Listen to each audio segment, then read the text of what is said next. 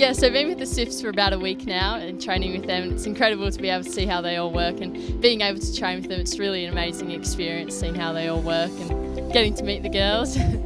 Yeah, so from Wagga Wagga, and started at the Southern Sports Academy down there for 2 years ago, I think, and then from there went to trial for New South Wales and made the team, and yeah, from there just came back, joined the Swifts Academy and was part of the NSW Institute, but then obviously, yeah, that moved into the academy, so got to do that and then just grown from here. Like, so thankful for all the opportunities I've been given. Such a privilege. I never thought it would happen to me, especially like just coming from a country town and not even knowing about all these pathways. It's truly incredible to see like how far you can really go.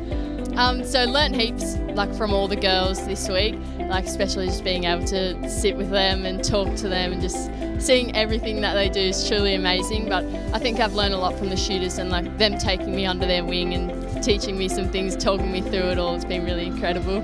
Oh, look, I think Sophie's going to be one of those great talents. She's only 16 years of age. She's super keen. She is a great athlete, and it's really up to us now to get more netball into her, which over the last week and a half she's proven is more than capable of doing that. So she's a really exciting talent. Oh, look, the hard thing is I don't think people realise that players take probably 5 years to actually develop their, like a good red wine, I suppose.